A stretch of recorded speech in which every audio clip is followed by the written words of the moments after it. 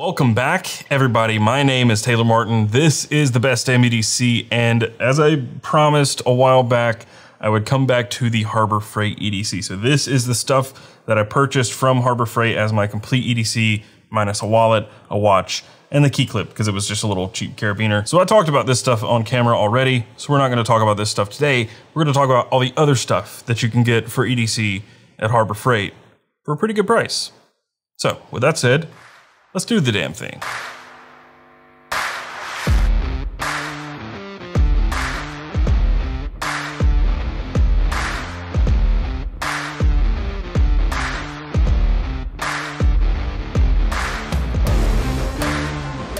All right, like I said, all of this stuff I've already talked about, so I'm not gonna waste your time talking about this stuff again. If you wanna see this stuff again, just rewatch the old video. So, I've not opened any of this stuff. It's all literally just been sitting on a table in the other office for a month. Oh, there's more. There's more. Oh.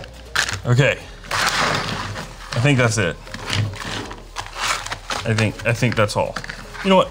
Let's start with what I think is going to be the absolute worst thing out of all of this. The key-shaped stainless steel folding knife, which technically is a knockoff of the SOG version of the exact same thing. This says, lockback blade, locking mechanism, stainless steel handle, and blade construction attaches to any keychain, 2.5-inch serrated blade. Sweet, who doesn't love serrations on a tiny, tiny knife?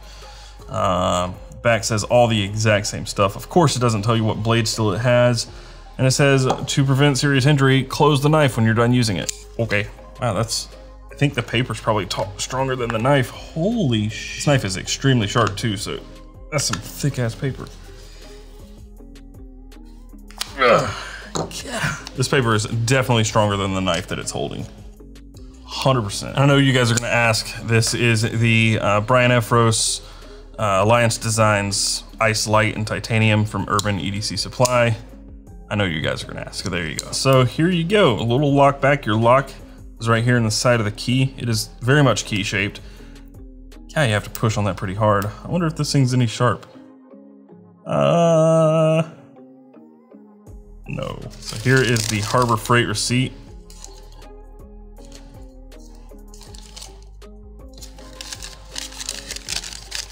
Are you as impressed as I am?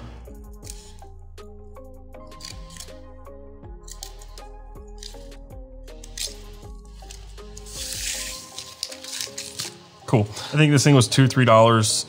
It'll cut a box open, I guess. It'll open your Amazon packages, but this is not something that I would rely on or have in my carry, but some people seem to like them. I'm sure I would probably just splurge for the SOG one if I wanted something like this, but they do have this, and there is actually another version that is some other brand at Harbor Freight for like $1 or $2. So very cheap, not something I would gift anybody. It's not something I would have, but there you go. Key knife. It sucks. Next, let's go with something I think is actually decent. I don't think I have to cut this one out. So this is the other pocket knife I talked about in the first video, and I chose the other one over this one.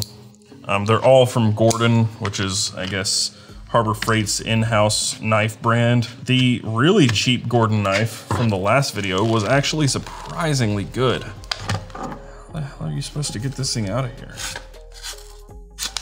I guess like that, huh? This knife has all the makings of things that I hate in a knife, which is tanto and serrations. It does not have great action. I think already I can tell you that the cheaper knife is better. Can't even flick this thing open if I wanted to. Yeah, that's not. The flipper tab's useless. Completely useless. This is something you're gonna have to use a little wrist action with, which I never recommend. You can't Spidey flick it. Let's try really hard. Nope. You think I'm gonna cut myself? I very well could. Yeah, this is not gonna be. Maybe if I loosen the pivot and give it some lube. It's got really light tint. There we go. It just needs a little TLC. Yeah, no, I'm not gonna bother. So this looks like it has a 4-way pocket clip. Actually, it does not have a 4-way pocket clip. It has a 2-way pocket clip, which is tip down only. Tip down is a no-go for me. It does have this little seatbelt cutter here in the back of the handle and a window breaker. It's an all right knife. This was, I think, like $15. This was from the second trip. Universal folding pocket knife, $14.99 for this. I don't know what blade steel it was. I think it was like some 8CR. It says right here, 8CR13 MOV. I think for $15, this thing is fine, but this knife, which was like $7, is a better buy. It's got really good action. It's got a 4-way pocket clip. The flipper tab actually works, and I think it's got roughly the same blade steel. I would buy this over this every day of the week. And since we got that one out of the way, might as well get the other knife out of the way, which is the Gerber Paraframe knockoff is what I'm gonna call this, because that's really what it is. I think they even use Paraframe on the, oh no, they call it skeleton frame design. Who designed this packaging? This is the worst. You like have a pocket clip holding it in the packaging and this all the way around it. It's horrible. So this, I think, was the cheapest knife of them all. Let's see, this one is skeleton frame, $6.99. Just for the record, let's see what this knife cost. Tactical knife, $8.97. So a $9 knife, $7 knife, and a $15 knife. And so far, I definitely think the $9 knife is the best purchase. This, wow, that is a serious lock.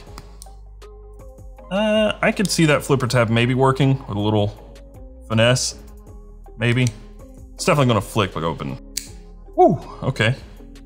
I will say, what I like about this knife is that there's no serrations. I will say right off the bat, one thing I don't like about this knife is that it is a fixed position pocket clip. So this one has 4-way, so you can do left or right hand, tip up or tip down. I have it in the tip down position, which I do not typically carry. All of my knives are right hand tip up, but this one is fixed in right hand tip down. But again, it's a $7 knife. It's got a really strong detent, and that's because it's got massive lockup. So it's running on phosphor bronze washers. That lock bar is really tight, like extremely tight. I would probably try to take this thing apart and flex that bar out just to like loosen that tension a little bit. That is one of the tightest lockups I've ever felt. And because of that, I think that may be why it's not flipping all the way open. This one I think has the worst blade steel, 3CR13 MOV. So for $2 more, you're getting an 8CR13 MOV steel knife, which is gonna be better than the 3CR. I think this is just a better knife all around. And for $2 more, I would splurge for this one. Again, I went with this one for a reason, and it's because it's the best one that they sell at Harbor Freight. No question about it. This is fine, but for almost the price of a Gerber Paraframe, at this point, just splurge, you know, a few more dollars and get an actual Gerber Paraframe, or spend $2 more and get this, which is going to be just as good, if not better than a Paraframe. Might as well talk about the utility knives, since I've already talked about knives. And if you recall the last video, I had this little guy, which is a mini little keychain utility knife. I think this thing is great. For the price, this thing is really, really great. I think it was $5. Will not argue with that any day of the week. I have a couple of them around the office now. And since I have it, I might as well use it to open these. I think the Doyle is gonna be the better of the utility knives. Harbor Freight has quite a few utility knives. These are not the only ones. These seem to be the best-ish. There were different features in them, but I went with these two. They appealed to me the most. So the Doyle is, I think, the most expensive, and it's gonna be the most like the Milwaukee utility knives that everybody raves about. So this, we'll talk about the Gordon utility knife first. First, it's heavy. It has a fixed position pocket clip, which it's a utility knife, whatever.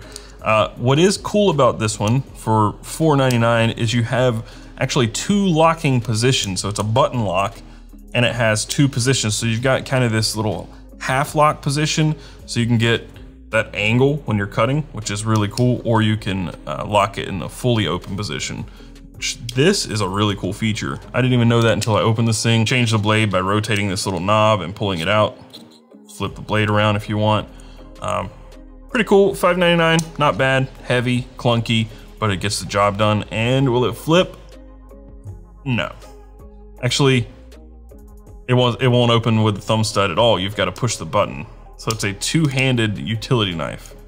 That's interesting. Okay. Well, the Doyle one is the most like the Milwaukee Fastbacks. I think it's what they're called. It's called a flip utility knife. So it's a button lock that you can fidget with. It's not dangerous at all, promise. This one, you just push this button down to release the blade, much like many of the EDC utility knives that you see. And it has this additional little cutout here for cutting string, and in the closed position, you've got a seatbelt cutter. So this one for $9.99 has quite a few functions. It's got this nice big wide wire clip, which is begging to be bent off this thing. But since I said it, I should at least show you the Milwaukee Fastbacks and show you how similar this really is to a Fastback. So this is the smaller one, and then we've got the bigger one, which is most like the Doyle. They both have that seatbelt cutout. Look how much thinner it is. This thing is really, really thin compared to these Milwaukees, but look at the clip. This is the widest wire clip I've ever seen in my life. And this one is much more deep carry. So Milwaukee, I think the 2-pack of these is like $20 or something like that. So it comes down to about the same price anyway, but the Milwaukee definitely feels, especially this one, feels a lot better. It's not nearly as thick. The smaller one I like the most. And they're super fidgety. They're all super fidgety. Anyway, those are the utility knives from Harbor Freight. And quick, easy, one-handed operation. Wait a minute. Wait a minute. Locks open. Quick, easy, one-handed operation. Oh, I guess you do have to flip this thing, but that does not feel safe. Okay, moving on. Since we talked about this pin light last time, and it seemed to be pretty freaking good for the price, this one, if you don't recall, is USB rechargeable. We're gonna talk about the other one. I picked them both up, and I think this one was like $5.99, like $6 I think, for a double AAA flashlight, 2 times AAA. 65 lumen pin light, $5.99. Question is, does it come with batteries? I'm guessing it does. I was gonna guess it doesn't. This says ultra high efficiency SMD LED. I don't know what an SMD LED is. Spring steel clip, ridged collar to prevent rolling. Okay, makes it really wide. Not something I'd want in my pocket. Super durable machined aluminum barrel, easy on off, 2 batteries included, and 65 lumens, which is something that they oh, whoa. It's got a really big spill and a hot spot. So it's one mode too, right? Yeah, one mode, on off. And this one you have multiple brightnesses. This is the USB rechargeable one, which goes up to, I think, 160-ish lumens. I don't remember what it is. 120, somewhere over 100 lumens, 65 lumens fixed in this one. This one would be good for really up close work, but for the price difference, I think this one was $15-ish. It went on sale literally the day after I bought it. $17.99 for this one, so almost $20 for this rechargeable one, but you're not gonna have to buy batteries for it, which is really, really nice.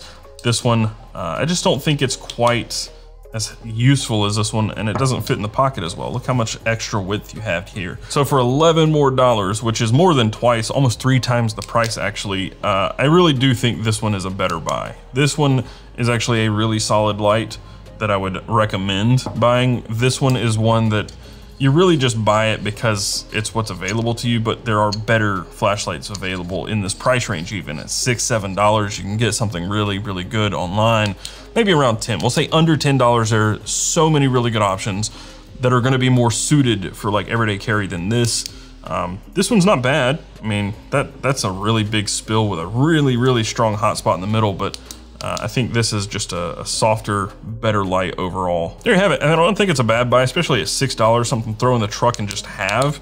I think this is solid, but I would recommend the USB recharging over it, my personal opinion. The rest of this stuff isn't necessarily strictly EDC, but it's stuff that maybe you could throw in a little toolkit, like in your truck or like even a backpack. And that's why I grabbed these things. It's not stuff that I'd have in my pocket, but it is stuff that I would have to either work on my EDC stuff or have in a pouch in my backpack or something. So it's fringe, but it's still, you know, related. It's not totally off topic. So this was a 3-pack of vice grips for really, really cheap. And I really didn't expect much of them. If they're anything like this one, they're actually really solid for the price. 3-piece mini locking pliers, $6.99 for these 3. And then this one right here, the one by itself, locking pliers, $2.99. So $3 for this one and $7 for all 3 of these. I don't really care about these. These aren't something I'd have in a toolkit like that, but these 3 right here are the ones that I'm most interested in. So a tiny set of needle nose vice grips is, I think, one of the most underrated things for a toolkit. Needle nose vice grips are awesome because they're almost like hemostats in that you can grip really small things and lock it down and hold it and work on things. Needle nose vice grips, especially small ones that work really well, fantastic. Now, the thing I want to mention about these is I actually bought a pair of tiny vice grips, a little bigger than that, probably about this size. I don't know if it was in a multi-pack or what, but vice grips about this same size. And they were Irwin brand, which I normally really like Irwin stuff, but man, they sucked. I had them in one of my toolkits, and every time you open them up like this, I think they were needle nose actually, every time you open them up, they fly apart and the spring comes out. It sucked. This right here, a $2.99 pair, I think it was like $25 for a 3-pack. This $2.99 pair of vice grips is better than those Irwin vice grips. They work as intended. They seem to function really well. They're probably not gonna hold up super long, but that's not why you buy tools from Harbor Freight. You buy stuff that you don't mind having to replace. But these tiny little vice grips right here would be really killer. Both of these would be really killer in a little toolkit in a backpack. In fact, I will probably end up putting these in, at least one of them, if not both, in my backpack toolkit. And this could go in the truck to replace those horrible Irwin ones. I normally like Irwin, but those tiny vice grips, if they end up flying apart when you open them like this, they're horrible, they're useless. You end up having to spend half your time using them, fixing them, which defeats the purpose. All right, and the last 2 things are drivers. This one is really cheap. I think this was $2, something like that. I think I got it the first time. 8-piece right angle screwdriver, $2.99, and it's ratcheting too. Yeah, so I don't expect these bits to be any good. I would use Weehaw bits over these. You want hardened bits really, but it's a ratchet as well. I'm not sure how good it works. I'm not even sure how to switch it. Oh, there we go. I think that's pretty cool for $2.99. If you need to do some work on your knife pivot and you want some more torque than having just a regular screwdriver, this right here could be really cool, and it's ratcheting. But this I was more interested in. This was much more expensive than the other. Not super expensive. I think it was probably around $6, 34-piece, $7.99. So this was $7.99. And again, the bits, I'm not expecting too much from the bits, but the driver seemed like it could be cool. What I'm most interested in is this flexible 4mm extension. This right here. Imagine using this with your Vero Fulcrum. But basically, pull out your bit, put this in here, put the bit in the end of this, and you can tighten things around a corner. Tell me that's not cool. Can't get a lot of pressure on it, but that's pretty freaking cool. But yeah, you could use this with any 4mm driver. Just having that extension is worth it, I think. You also have this extension, same deal, but it's not flexible. What the? Is this supposed to do that? Oh, this is a chuck. So you can tighten this down. Haha. And you have a long extension on a, okay. I'm here for this. Well, there you have it. This was not meant to hate on Harbor Freight stuff, because there is some really good value in some of this stuff. Especially like this guy, this Doyle utility knife, I think is really nice. These mini vice grips are really cool for a little toolkit. This little mini utility knife, very cool. This ratcheting driver, while the bits are probably trash, this thing, pretty cool. From the last video, this little precision driver, 4mm, pretty dang cool. This Gordon knife from the last video, pretty freaking awesome for the price that it is. And this $17.99 flashlight, really good. Like, I will continue to use some of this stuff. That's it for this video, guys. If you enjoyed it and you found it helpful, be sure to hit that thumbs up button down below and subscribe to see more stuff like this in the future, and hit the notification bell so you're notified when I upload new videos. If you want to support what I'm doing here, all this stuff will be linked below, but it's not really affiliates. Other budget-friendly EDC gear will also be linked down below. Those will be affiliate links if you want to help support. You can also go to patreon.com/bestdamnedc or carrycommission.com, where you can buy this shirt and other merch and gear directly from me. Also, be sure to follow us around the web. You can find us in most places at Damn EDC. And with that said, and until next time, carry on.